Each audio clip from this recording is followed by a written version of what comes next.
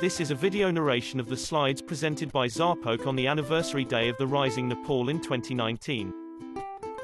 The Rising Nepal. Wait, what does the name suggest? The newspaper's vision is in there in its name. It works for a Nepal that would be rising, would be seen and heard in English, by the intellectual and international communities. It has always been an English print channel that gave Nepali readers a rich selection of international news and views and foreigners the national perspectives to what was happening in the country. Our mission now is to make the newspaper more readable and relevant in the media bazaar of today.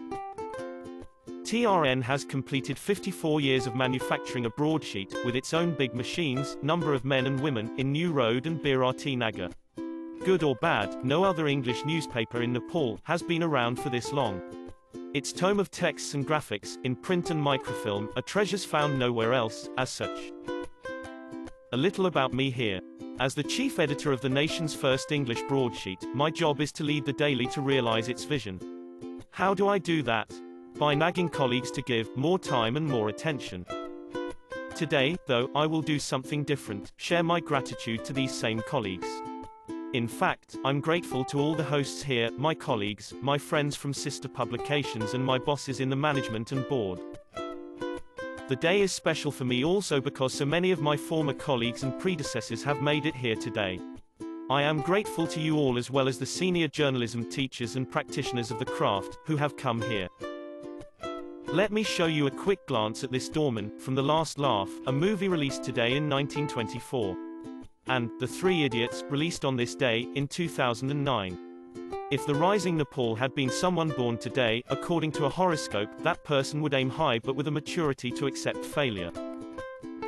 The Last Laugh hints at every man's situation. The story goes, a hotel doorman is proud of his work and position. He gets old and demoted to washroom attendant. Friends and family taunt and reject him.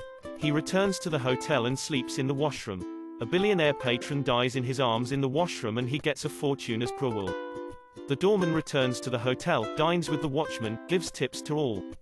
In the final scene, a beggar asks the doorman for money. He invites the beggar, makes him the new doorman to bring the guests inside. New doorman, with old routine, goes on. Three Idiots, as many of you must have seen, hints at how status quo gets manufactured.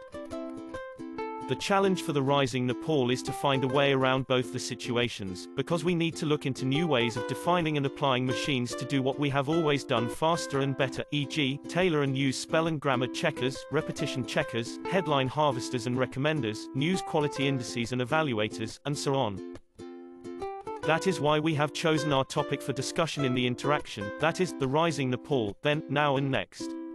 Then, we hope many of you, my predecessors and former staff, will tell us about whether TRN put a bet on innovation in the past, the hardware and software. Now, with my colleagues, in the next session after lunch, I will show you who we are in the newsroom today and share glimpses of what we are striving to do every day. Next, we want you, our most valued guests, to tell us what we should strive for to make tomorrow's TRN more readable and relevant. Let me welcome you all again and thank you for being with us today.